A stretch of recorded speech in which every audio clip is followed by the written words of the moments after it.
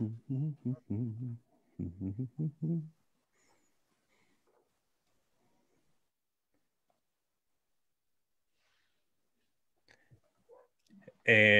here we go. Hey, everybody. How's it going? Good. Welcome to episode number 4. Ooh, that sounds about right. Yeah, let's call it 4 of Explore Your Faith Live. So, what we do every week is we kind of model the Explore Your Faith meetup that we do every Tuesday and Thursday night, and Wednesdays coming soon. Ooh. But after this, Yeah. and not the same topics as this. Right. Oh, Yeah. we don't get to cheat? No. Oh, man. No, unless you know someone in the Tuesday group, then Okay. then you can pay them off. Pay them Nice. off to get that discussion guide. Actually, you can just go to the website on Mondays and Oh, yeah. That's or open the newsletter and click on the discussion guide for the week. Just So, be prepared. yeah, exactly. It's not a secret. There's no secrets here. So anyway, we do a really condensed version of what we do at our Explore Your Faith meetups, and of course, those are not televised. Those are very secret, very confidential. So you can feel comfortable expressing your thoughts and beliefs in a non-judgmental space. But the three of us are here to get judged. So let's do it. Bring it on. Yeah, if you're watching and have a question for us and we happen to catch it in the comments, go ahead and put it there. No guarantee we'll answer it, but you can always feel free to put them there. So here we go. Our icebreaker question for tonight is, what is the worst tourist attraction you've ever been to? And I'll start. I don't think I'll be as specific as I would be in a meetup, because maybe someone's watching that owns the place or something. But it's like an old, one of those like kitschy old West towns. Mm-hmm. And clearly it was probably cool like at one point, but now it's not that cool. They've added like these big like bungee rides and stuff like that, but you have to pay like an extra $50 if you want to go on those, which is a problem in itself. But anyway, I went to this thing for a niece's birthday party, and it was 120 degrees that day. And at least at the end of that, I was told I was getting a steak dinner. And most of the stuff was closed because it's the middle of the summer, but they keep the restaurant open and a couple of the little shops. And we had to kill like an hour in this little dusty theme town. And finally, we get to go into the restaurant for dinner and go in, and it's stifling hot in there. And I'm like, what is going on? Terrible. And someone's like, oh yeah, they don't have air conditioning. I'm like, they don't have air conditioning. And so I'm already sweating through my shirt, and we sit down for dinner, and the server comes over to take our orders and say, well, I'll start with the water. And she says, okay, well, we only have bottled water because it's like the well water is not good enough to drink here. And you have to pay for every bottle of water you want. I'm like, wait, it's 120 degrees and I have to pay for every bottle of water I'm going to drink, and I'm going to drink like 10 of these. Yeah. So anyway, it was not great. Kind of terrible. Kind of really terrible. But the little niece in her little cowgirl outfit had a great time. Right? Yeah. See, that's what you do it for, man. You do it for the kids. It is. Yeah. It is. So that's the lesson. Always do it for the kids. Yeah. Mm-hmm. The age appropriateness. Mm-hmm. Yeah. What about you guys? Worst tourist attraction?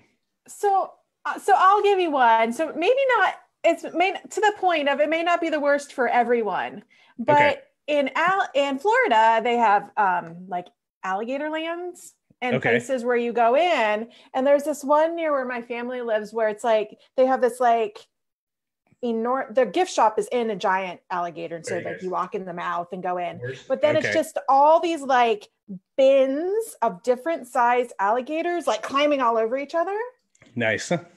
And it's really creepy. Ooh. And I don't mind the parts where it's like they're kind of, you're on platforms and they're like kind of, it looks like they're in the wild, but like the like small 6x6 bins of like hundreds of alligators climbing all over each other, it gives me nightmares. So Yeah, that's nightmare fuel right there. Yeah, that's Yeah. nightmares. I'm gonna have a nightmare tonight. Thanks. Yeah, you're welcome. All right, Payne. Okay, the worst tourist attraction I've been to is something called the Mystery Castle. And it's I've in heard of South that. Phoenix. And it's this back in the 30s, kind of, probably 20s, 30s. Some guy moved out here from the East Coast, left his family, his wife and daughter, and said, "I'm gonna go build you a castle in the desert."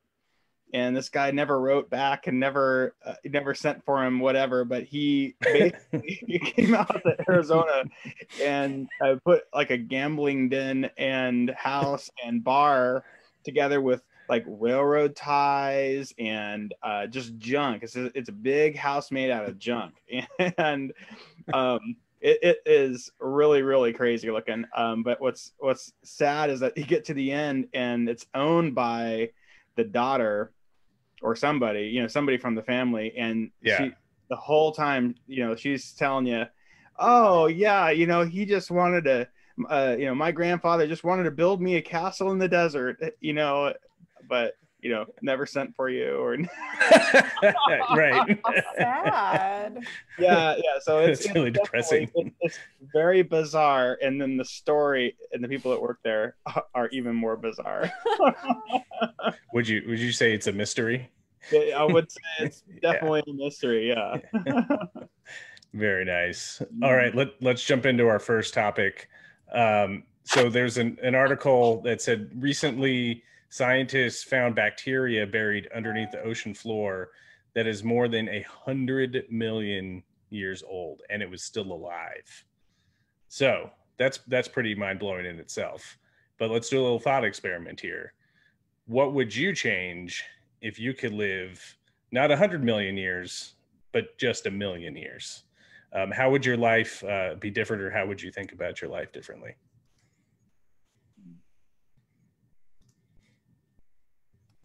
I would want to be an astronaut. Because so we went to Meteor Crater, I think Meteor Crater, a couple years ago. Sure. And there's some sign in there that says, "Don't worry, there's no big asteroids going to hit the world in the next foreseeable future." It was beyond my life expectancy. Mm-hmm. But 1 million years, there's probably going to be one. So I would be significantly investing in space travel and and how we do that. But I also wonder, how do you save for retirement if you're going to be 1 million? And do people actually become more greedy because they have so much longer to go? Or do you go the other way and you become more altruistic because you're thinking of longer? But I don't know. I feel like compounding interest would be to your advantage there. Oh, maybe. But then you got inflation too. And what's That's true. This candy bar costs $2 trillion.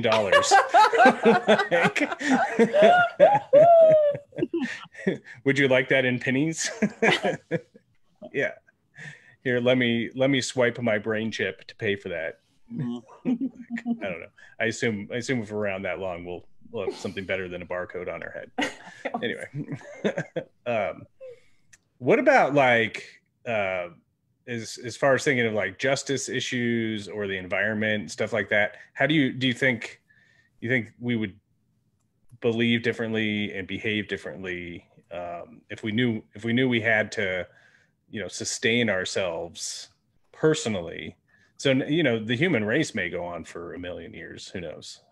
But we usually don't think about it as, I'm not thinking about my great grandchildren. I'm thinking about driving across town in a giant SUV right now. So, but if we knew it was going to be our planet still, we were still going to be on it in 1 million years, I would think we'd think about that differently, right? Yeah, I think kind of with the space travel idea is that, you would be thinking about what, cataclysmic events can you, not avoid, but also too, what can you avoid? And so I think that would definitely play into the picture, especially over 1 million years. Yeah.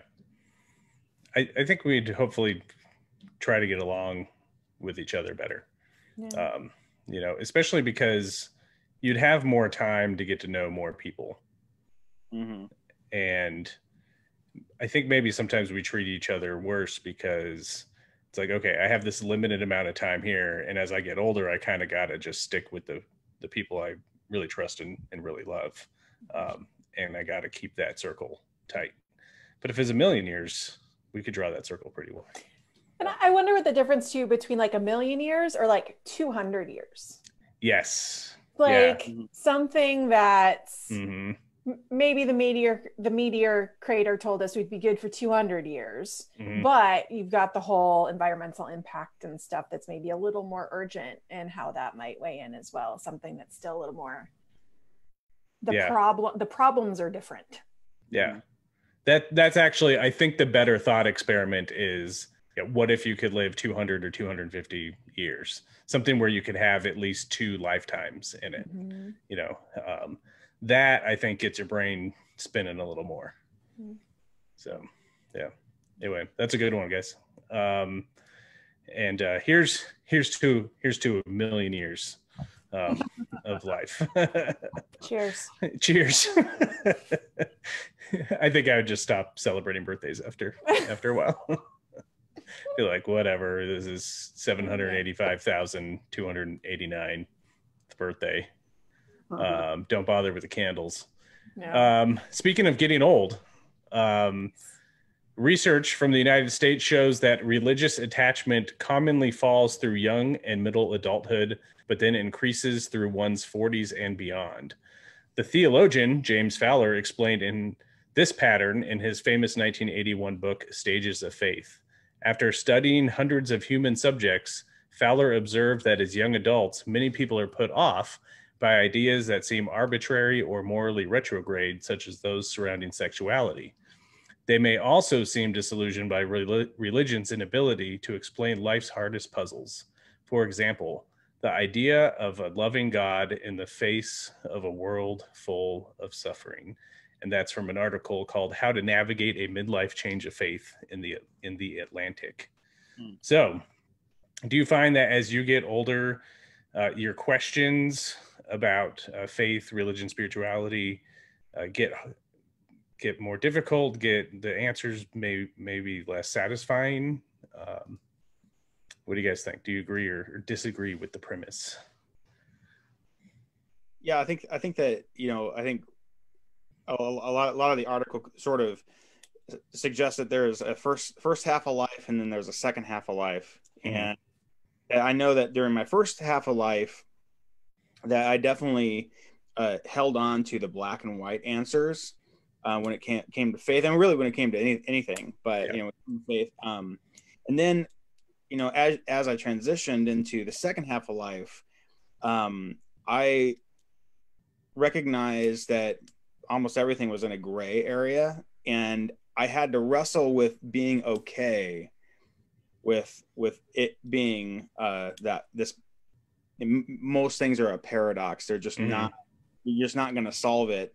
And wrestling with those ideas are almost like the point of your journey.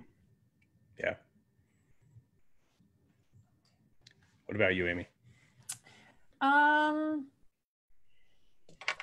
I guess I've been intrigued by trying to answer the hard questions that I think, like, why do bad things happen?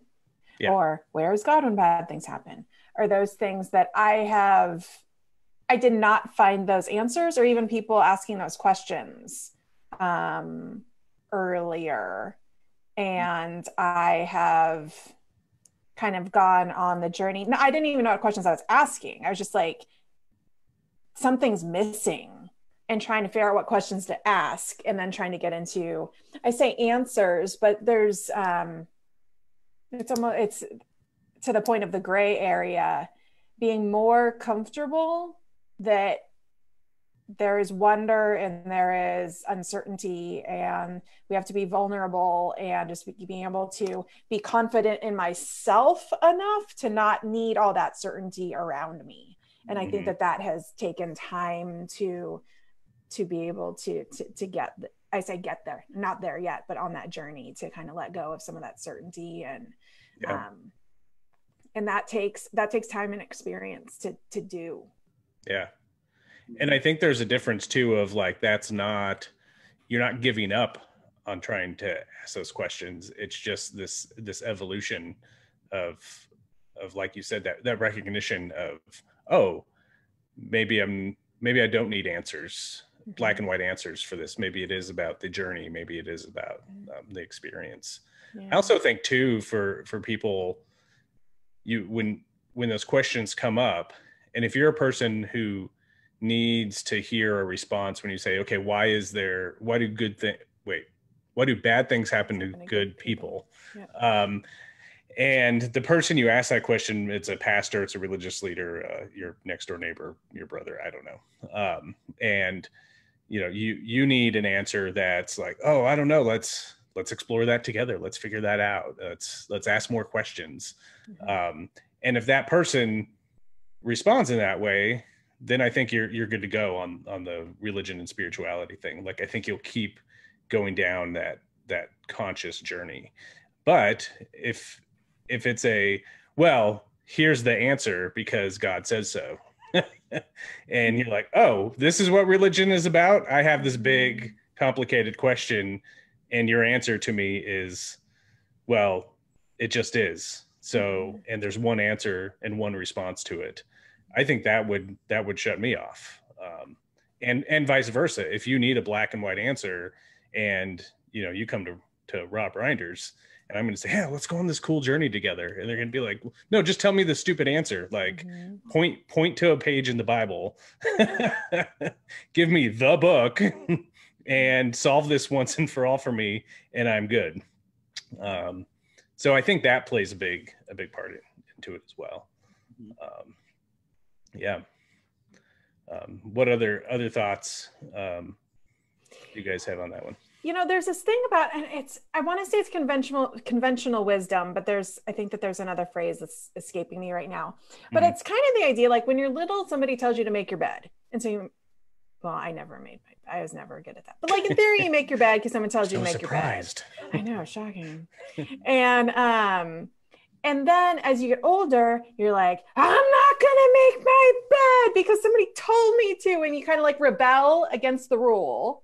Mm-hmm. And then when you get older and beyond that, you're like, okay, well, I'm going to think about what are the pros and cons of like making my bed. And you like make a decision. So you understand the kind of convention of that is something that you do. But then going through the like kind of rebellion stage and then coming into it's like post-conventionalism or something to be able to say like, yeah. I am choosing not to make my bed because of X, Y, or Z, or I am doing it because it sets me up for success in the day and blah, blah, blah. But it's, and again, I think that takes time. Yeah. Yeah. Let me see if I got another question here before we move on to our last topic. I don't, so let's move on to our last topic. This one is, and this has been in the news. I've seen this in a lot of the feeds on the Tix, Snapchat, book, Twitter, whatever the kids are into these days. This is toxic positivity. Have you guys seen any of these articles?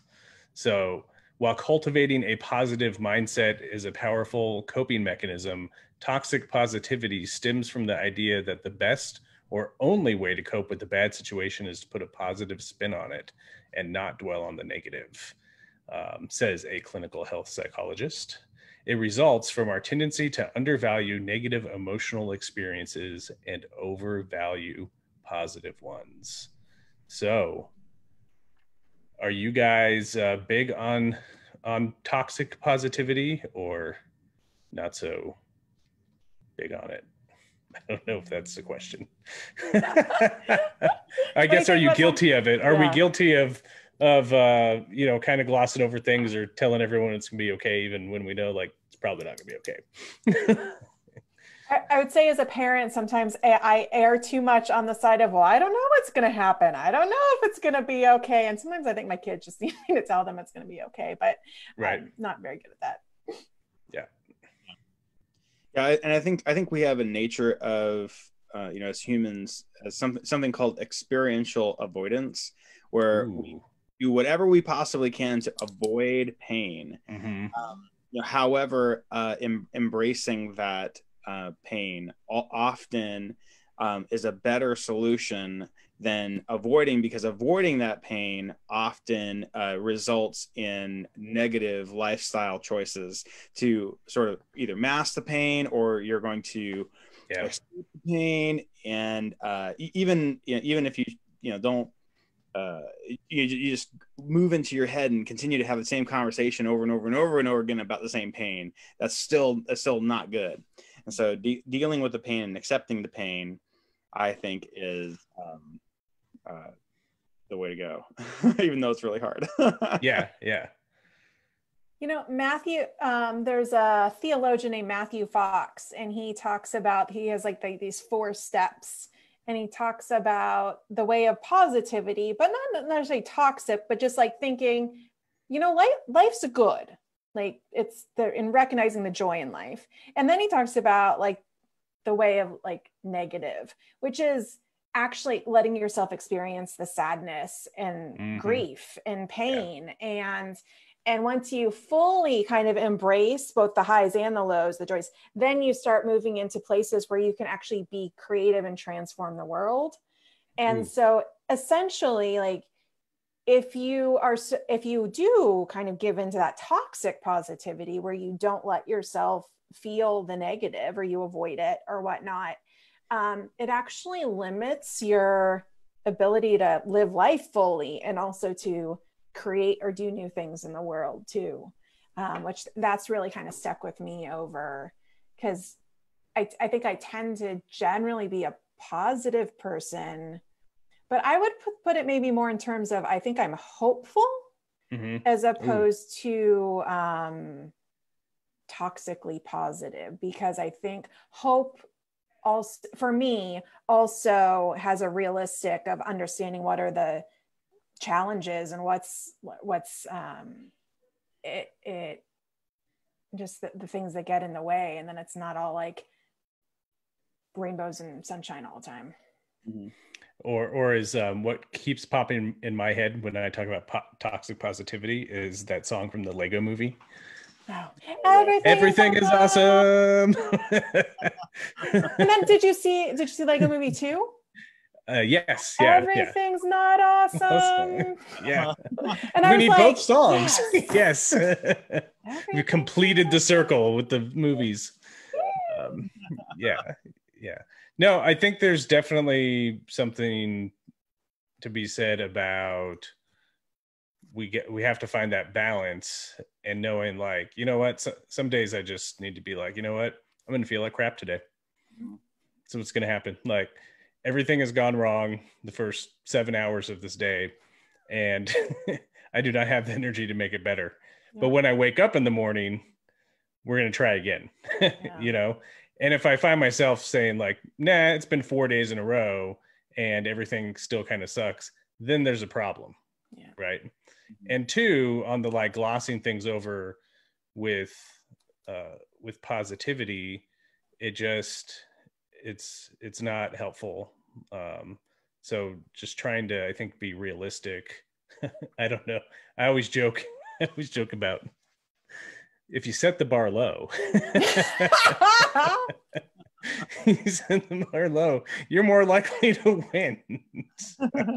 But it sounds terrible, but I think sometimes we do. Like, we set our expectations so high that by only having the best outcome will we be happy. Right. And we tell ourselves that lie, and instead of back to our midlife faith questions of, it's a journey, it's an experience, live in the moment, whatever the bumper sticker is, and find the meaning, find the positivity in that, but also understand the negativity and why is this happening? Why is this important? Get curious about it. think Brene Brown talks about getting curious about that kind of stuff. And that's where it gets interesting, I think. Was it last week or the week before we talked a little bit about resilience too? Mm-hmm. And I think sometimes when your expectations end up being too high that everything's going to be great, it knocks you down and can impair your resilience when things don't go great. And it's that expectation gap too that I think social media creates sometimes when you're comparing yourself to people who are only sharing the idealized version of their life on social media, and you're like, well, my life's not like that. Well, their life isn't like that either. So you have this. So I think that there's something too that I think it's better for our relationships and for our mental health to share our positivity and negativity with each other as well, and not simply acknowledging it in ourselves, but also being open about both the realness of how we experience life. Right. Yeah. One quick, I started this with a social media joke, but in all seriousness, the other day I decided I wanted to learn about TikTok finally. Right. So yeah, I know. You have to tell me about it. I felt really, really, really old. I felt like I was a million years old when I found it. And I was scrolling through these videos, and everyone was extremely good looking and young, and very, very talented. They were either some sort of singer or dancer or acrobat, like a gymnast, I guess, or or comedian. Like those seem to be the genres, and the videos were cut extremely well. They're very, very creative. Like I see why like it's huge among 20-year-olds. I finally found some cooking ones, and I'm like, oh, recipes, I'm in. I can do that. I know. Pancakes. So now I follow 3 people on TikTok, and it's all cooking. But I immediately, like after 5 minutes of scrolling through those videos, I felt like shit. I just felt like total crap. That's felt like toxic positivity, I guess. So, I had to go like make myself sad by watching a sad movie. Well done. Yeah, even more. No, wait. No, I made myself feel better by watching a sad movie.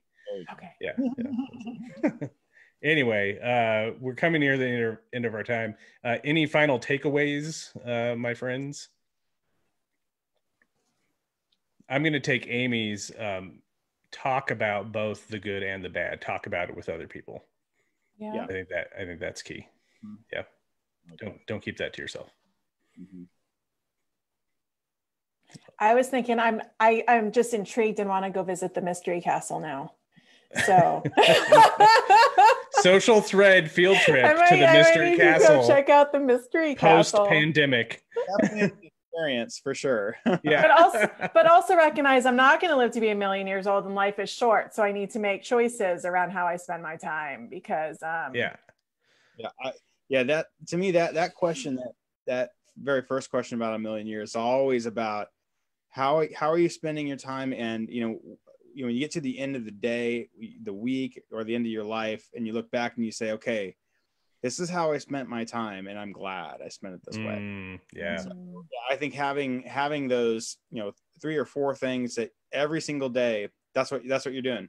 And because I'm not going to regret doing those 4 things. So. Awesome. You just inspired me to delete my mind dump game off my phone that I'm spending way too much time on every day. So I think I'm going to delete. What's funny is one of the most dumpiest mind game is Microsoft Solitaire. Have you played that? Not lately. Oh, yeah. So addicting on the phone. Nice. I've deleted it 3 times. Wait, is your phone Windows 98? Do you carry around like an old CRT monitor PC with you? I was trying to find Minesweeper the other day, and I was like, well, how can I play Minesweeper? And it's really hard on the phone. Like my finger's too big for Minesweeper on the phone because the square is really big. I never understood that game. I'm like, why are there bombs here? Right, bombs are bad. We shouldn't have those in computers. Wow. Well, if if you want to have conversations like this, and probably more meaningful and rich conversation with other humans, then you can join us Tuesday, Thursdays, and coming Wednesday nights for the closed groups, the non-Facebook Live groups. Head over to socialthread.org/meetups. You can find the Zoom links there to register and the discussion guides to download. And Robert's going to tell you about some other ways you can support Social Thread and what we're doing so we can keep showing up here on Facebook Live every Wednesday night for one person to watch live. It's better than zero. That's It is. Well, hey, one person, if you're watching this, or if you're watching this on a replay, and you want to get involved, you can go to socialthread.org and just click get involved, and we'll send you an invite to one of these cool meetups. And if you're looking to say, hey, this may not be for me, but I want to be involved still, you can, of course, support Social Thread as a nonprofit. So you can go to socialthread.org/support and make a tax-deductible donation there. All right. Well, hey, because we did this today, I feel like I lived a life full of meaning, and I'm glad I got to hang out with you guys. So we'll see you next week. All right. All right. Hey, have a great Labor Day weekend. Okay, you too. Yeah. Bye. See y'all. Bye. Oh no. What do I do?